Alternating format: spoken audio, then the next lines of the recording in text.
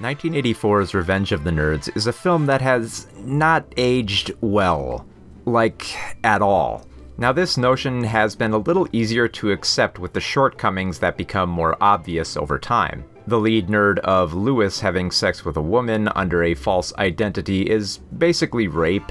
The race and sexuality represented are stereotypes, and the panty raid scene is, well, a dated juvenile antic, to say the least. But there's more to the film being terrible than just a handful of problematic scenes that don't play well anymore. Now, upon its initial theatrical release, Revenge of the Nerds may have once been viewed as a triumph of the picked-on nerd finally fighting back against the bullying jocks of a college campus. And that may have been seen as revolutionary compared to most portrayal of film nerds at the time, having always been portrayed as losers' side characters. But at the end of the day, Revenge of the Nerds is just a 1980s sex romp, no different from the likes of Porky's. And just like Porky's, there are a lot of horny hijinks that do not stand the test of time. The biggest problem with a film like Revenge of the Nerds is that its essence of rebellion is ruined by the ultimate desires of the nerds. The antagonist jocks of the Alpha Betas are portrayed as snobbish, mean, sexist, and gross.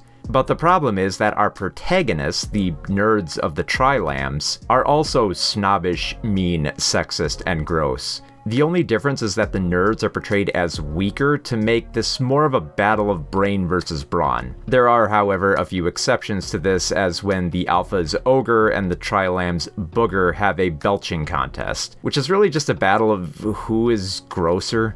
The nerds don't want to be better than the jocks in terms of morality. They just want enough dominance to stay on campus. It's more of a war of power, not equality. The film tries to make this troubling aspect apparent in a few ways. One way is to showcase that the nerds are a diverse group for having members of other races and sexualities. Except since the nerds are already overly exaggerated for the 1980s, the non-white and non-straight characters are given simplistic stereotypes. Toshiro Takashi is a Japanese student who wears thick glasses and speaks with a thick accent, calling for a frush in poker. Lamar Luttrell, played by Larry B. Scott, is a gay black student, so of course he's played up as overly effeminate and limp-wristed. Though Larry B. Scott did show up for the audition with glitter in his hair to fit the part, he is straight, and after Revenge of the Nerds felt he had to overcompensate for his masculinity because of how overblown he portrayed his gay character. It probably also didn't help that he played the character for, another 3 Revenge of the Nerds movies. When the nerds finally land a fraternity of the Tri-Lambs, it's an all-black fraternity. They may be seen as allies in a fight against discrimination, but the nerds stumble over themselves when handling other races, when for their first party with the Tri-Lambs, they put on a record of Old Man River. They quickly win back the black fraternity by supplying them with weed to smoke at the party, and getting revenge on the opposing fraternity. The climactic speech, ramped up with an emotional delivery and ending with a Queen song, may also fool one into believing that this is a film about tolerance. The speech, mostly ad-libbed according to the actors, was meant to showcase how the nerds no longer had to be afraid and could be proud of themselves in public. It seems like an ending of acceptance, but it's to the tune of Queen's "We Are the Champions," subtly reinforcing that the nerds will inherit the Earth, but not improve it. The numerous uncomfortable scenes that everyone mentions are even more awkward when considering how the film was put together. After the uncomfortable scene where Lewis has sex with Betty while in a mask to disguise himself as an Alpha Beta, he then reveals himself and she feels more impressed rather than, raped. Robert Carradine, the actor who played Lewis, was originally supposed to say the line, "All jocks think about is sports. Ever since we're 10, all we nerds think about is sex." Carradine dropped the part about "since we were 10, considering the line is already pretty gross without thinking about nerds being sexual deviants before puberty. Julia Montgomery expressed how deeply uncomfortable she was during the scene, and Timothy Busfield, the actor who played Poindexter, thought that the scene should have been rewritten.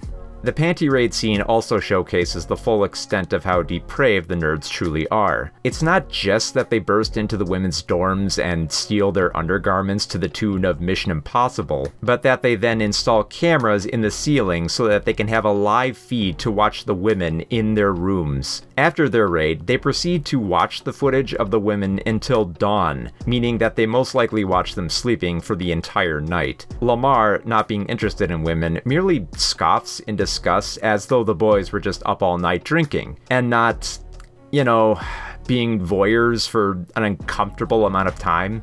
Okay, so defenders of Revenge of the Nerds may resort to the tired excuse of this film being from another time, a time where this sort of humor was more acceptable. Now, this argument rarely holds up with older and more controversial films because most audiences only view the film as itself, neglecting the culture around it. They'd argue that because this film even existed in the 1980s, that it must have been socially acceptable. As an example, someone may excuse the blatant racism of The Birth of a Nation as just being the limited perspective of the era, except even a cursory glance of the NAACP's reaction to that film argues the opposite. And when looking at the critic reviews of Revenge of the Nerds upon its release, a lot of these gross elements were not overlooked. The Hollywood Reporter took note of its troubling aspects. Revenge of the Nerds is primarily the story of outcasts getting their just rewards, and that is always a satisfying movie ingredient. Nonetheless, the scattergun, often scatological film is filled with extensive racial stereotypes which may offend some moviegoers. Lawrence Van Gilder of the New York Times was much more vicious in his review. It is the absence of genuine comedy that exposes glaringly the film's fundamental attitude of condescension and scorn towards blacks and women, and a tendency towards stereotyping that clashes violently with its superficial message of tolerance, compassion, and fair play. Oh hey, you know who else thinks Revenge of the Nerds is kinda bad? The director of Revenge of the Nerds. Director Jeff Canoe admitted in an interview with JQ that the rape scene was kind of gross, stating, "In a way, it's not excusable. If it were my daughter, I probably wouldn't like it."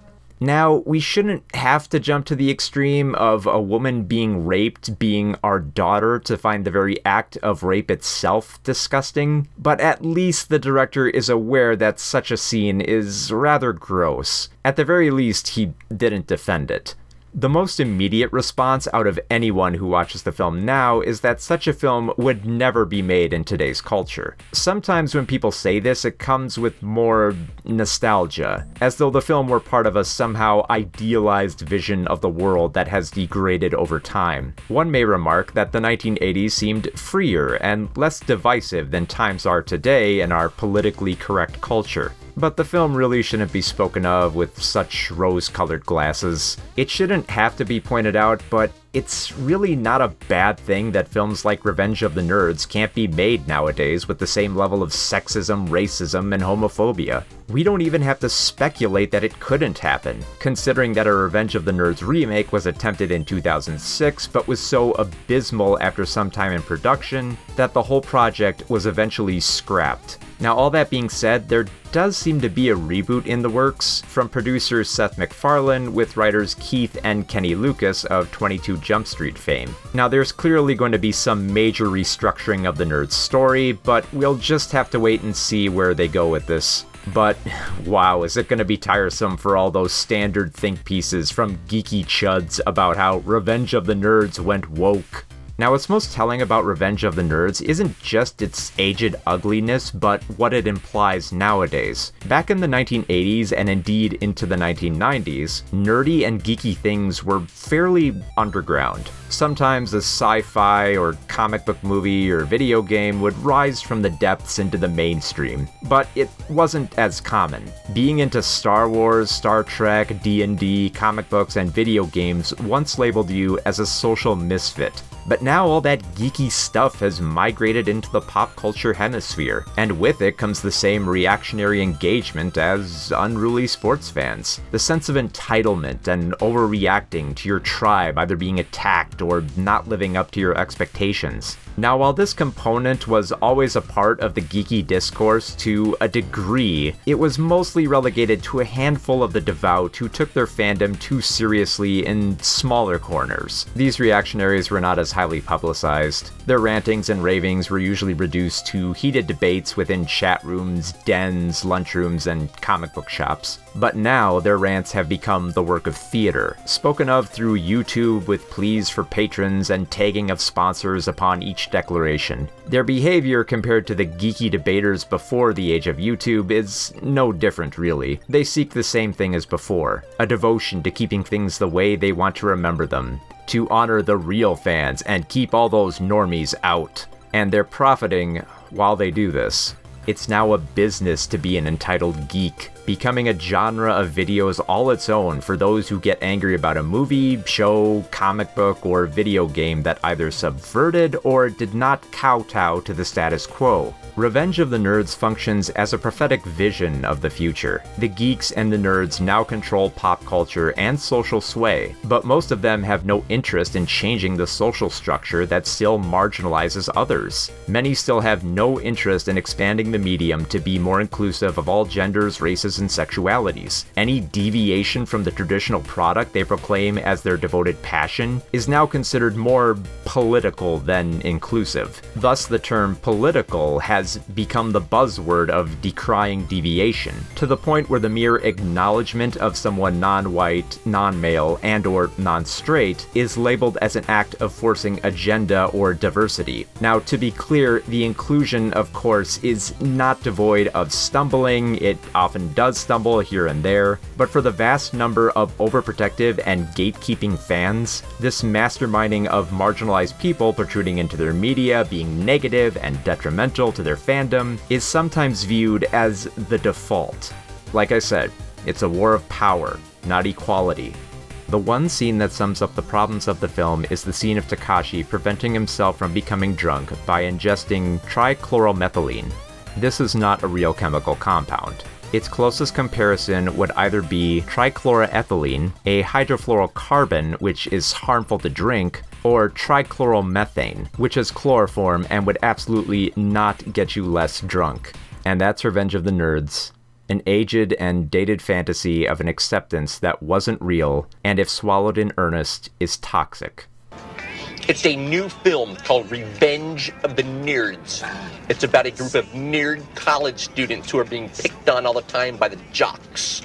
So they decide to take revenge. So what you're saying is you identify with those nerds? Yes, I consider myself a nerd, and this movie has uplifted me.